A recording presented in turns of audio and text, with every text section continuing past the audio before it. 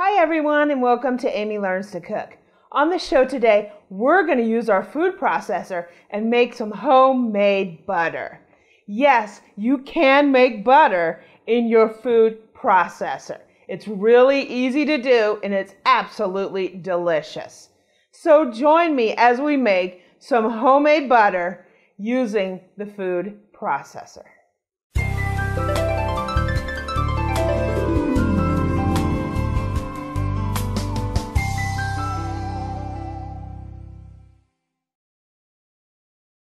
Okay, so the first thing you're probably asking yourself is, why on earth would I want to make my own butter?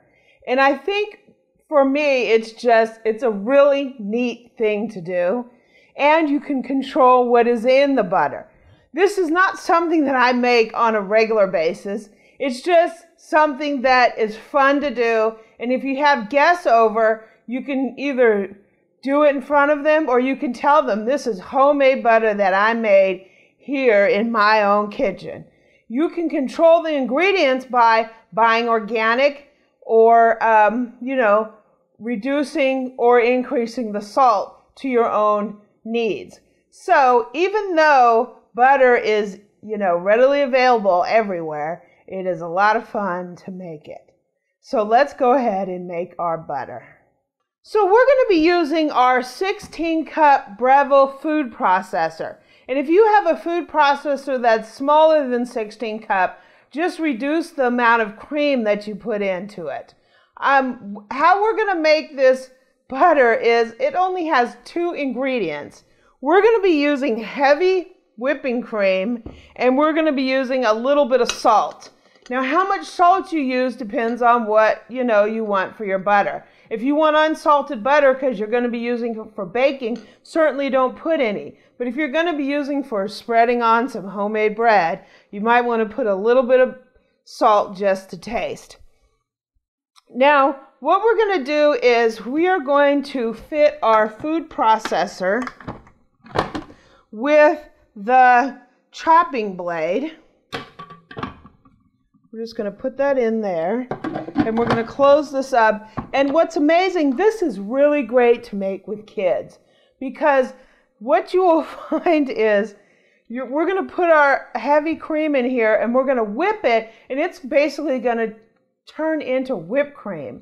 But we're going to take it farther than whipped cream and what's going to happen is almost like magic. At a certain point when it's whipped enough, the butter separates from the liquid, which is basically uncultured buttermilk. And what it does is you will see it suddenly when it's going around, it's going to get thicker and thicker and thicker. And suddenly the butter is just going to appear and it's going to be all liquid, all watery, and we're going to have the butter. You can actually save the liquid part and make some pancakes in the morning, right? It's not exactly like your regular store-bought buttermilk because it's not cultured, but it is true buttermilk, right? So what we're going to do is we have a 1-quart container of heavy whipping cream, and you can get organic whipping cream. This whipping cream is 36% butter fat. And basically what this is just the butter is the fat that's in this heavy cream. So the spinning action is going to get that butter out of that cream and it's going to separate, right? So we're going to go ahead, because this is a 16-cup food processor, we can go ahead and pour this whole thing in here. If you have like an 8-cup food processor, you might want to use half of this. But this thing can handle this whole container. We're also going to put in a little bit of salt. And you don't want to overdo it because you don't want to oversalt it. But I'm going to put in like a pinch. This is a 1/4 teaspoon, but I'm just putting a little tiny bit in there, just a pinch for right now. And we can salt some more later when we give it a taste. So to make our butter, it's going to be this easy. We're going to turn our food processor on high and we're just going to let it go. And it can take anywhere from 5 to 10 minutes for this to happen. So we're just going to let her rip, and when it separates, then we'll be done, right? So we're going to go ahead and put it on high. And what you're going to see as this goes along, and we'll take a look at this, is this cream is going to become whipped cream, basically. And if you were to throw a little bit of sugar in this, you would have whipped cream that you could use on a pie, right? But as we all know, when we're making whipped cream, if you take whipped cream too far, you will have butter, right? So when you're making whipped cream, you better be careful to not take it too far.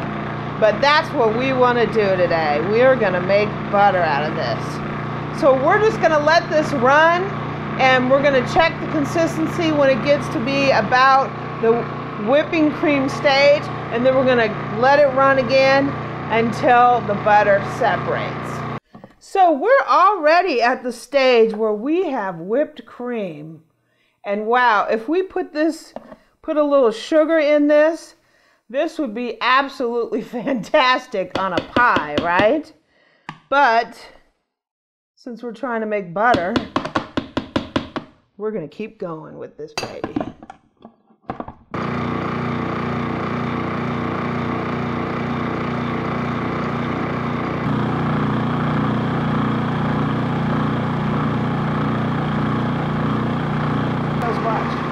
Look, we're starting to get, the butter is starting to form. The heavy whipping cream is starting to break down. You can see it. Wow, that is amazing. It's really like, it's starting to jumble up like it's butter. And soon it's just going to separate, and it's going to get really, really liquidy. A lot of liquid in there, so let's take a look at it.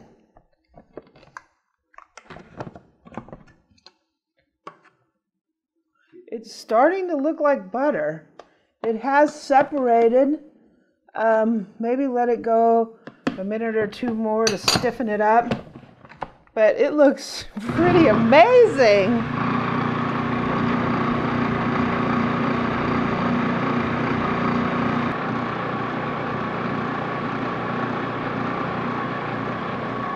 Ooh, woo, woo, woo, woo. Look at that, it's entirely liquid now. Wow, it just suddenly changed, and now it is filled with liquid. Wow, let's take a look at this.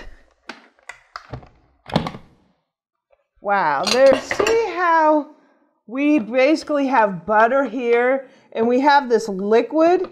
This is what it did, it separated, and this liquid is basically buttermilk. And all this is our fresh homemade butter.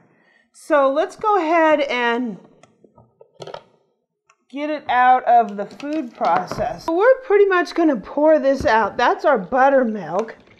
And we're going to go ahead and get our butter out of here.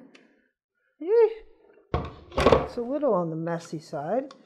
We're going to clean up our little thing here. We're going to scoop the rest of this luscious butter into our strainer. Wow. I mean, that is just like amazing that does that. It's just incredible.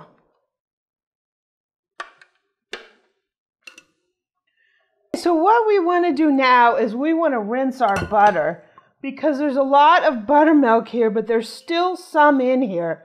And especially for me, since I'm allergic to milk, this is basically just butterfat. There's very little milk protein in here, and I'm allergic to milk protein. This is where it all is in our buttermilk. So what we're going to do is, one, we're going to squeeze some of this out, and we're basically going to run some water over this to get the rest of it out. And you're probably going to have to rinse this a few times just to make sure you got all that buttermilk out of here. You want a fine mesh strainer. If you don't have one, you can use some cheesecloth, and you can run this in through cheesecloth and pretty much squeeze it out. So we're going to put some more water in here. And we're going to just keep moving this around because there's a lot of pockets in there that have, wow, look at that. It's creamy. It looks delicious. Get a little bit more water. And I'm just going to rinse this 3 or 4 times to get all that buttermilk out of there.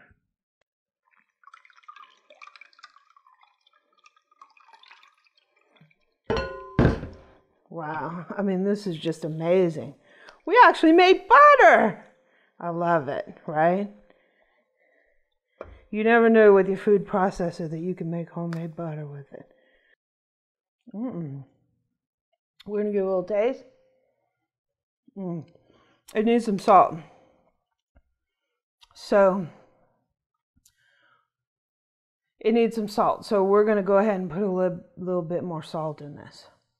Okay, so I just want to take a quick weight on this because we were kind of interested in how much the butter weighs from 1 quart of 1 quart of cream. So basically from 1 quart of cream, we got 1 pound, 1.5 ounces worth of butter out of it. So we're going to go ahead and we're going to salt this a little bit. To me, it was a little bland. If you're just using it for, you know, for baking, you probably just want to use it unsalted. If you're going to use it for, you know, spreading on bread or anything like that, you're going to want to put some salt in there. Okay, so I have a nice fresh baked ciabatta bread, and we're going to go ahead and cut this baby and have a little taste of our homemade butter, right? This is pretty fabulous, homemade bread and homemade butter. Doesn't get any better than that, right? Wow, it's nice and creamy. It spreads really nice. If you want to harden this butter up, you can put it in the refrigerator and harden it up. And I like it just like that. Let's take a taste. Wow. Wow. It is absolutely incredible. It's creamy. It's good with a little extra salt in there. If you're going to bake with it, you can certainly leave the salt out. But wow. I mean, make some homemade bread with homemade butter. It's out of this world. So yes, you can make homemade butter in your food processor. Is it something you would do every day? No. But for special occasions, wow. Wow your guests with it, right? It is really, really, really good. If you like this video, please subscribe below and leave a comment and a like. And visit my website at amylearnstocook.com. I'm also on Twitter and Pinterest at amylearnstocook. Oh yeah. I don't really taste the excess salt, so I think she put about the same amount that we're used to. It's creamy, definitely flavorful. The bread helps out too, but let's see what the butter tastes like by itself. Now I taste the salt a little bit, and it's creamy, and just, you know, like things that lack fat have like no flavor. This has just enough that it, oh, that tastes great. I'm not gonna use shame. See all that butter? It's gone. Pig. Oh yeah.